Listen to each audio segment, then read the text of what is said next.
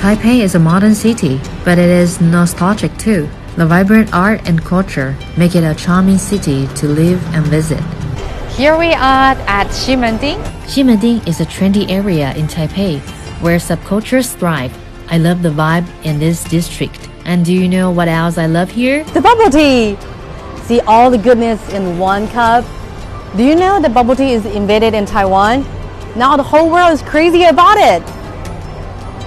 This fermented tofu is one of the famous and popular street food in Taipei. It has this special and iconic smell, fits its name. Even it's called stinky, but it is so delicious.